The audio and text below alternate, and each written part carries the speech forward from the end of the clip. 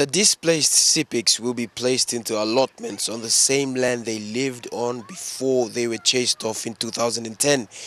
This time, the Bulolo District Administration has mixed up the ethnic groups. People will not be living in clusters of ethnic groups on their own. Bulolo District Authority CEO Tai Gwembalek says the district had to act immediately because the Sepiks were in the care center for almost 6 years.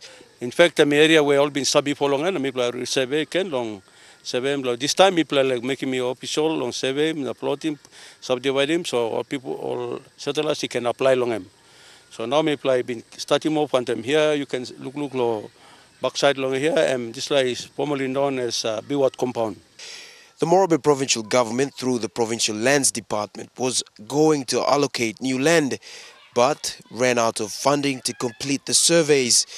Total amount of portions from this side, lo area Yimisana Plongamigo Naplo MB Junction, that's 76 plus subdivided blocks.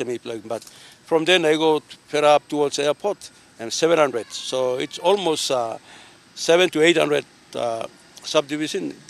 The poor living condition that included airborne diseases and water shortages at the care center had been an issue for the duration of the 6 years. The Sepiks are now waiting to move on to their allotments. I remember he step in now and I help him provincial government now. Long speed him up this process, blow resettlement. Now I'm good player.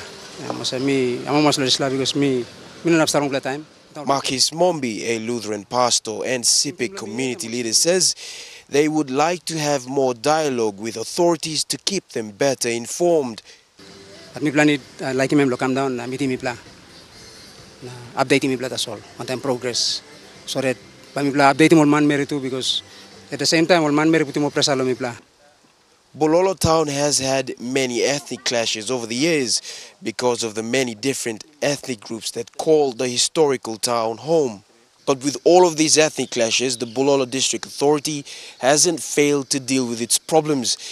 The district has received support from the Morobe provincial government when these clashes arise. Bulolo is a small town, but it is home to clusters of different ethnic groups, and living together as people in a community is sometimes difficult. Bethany Harriman, National EMTV News, Bulolo.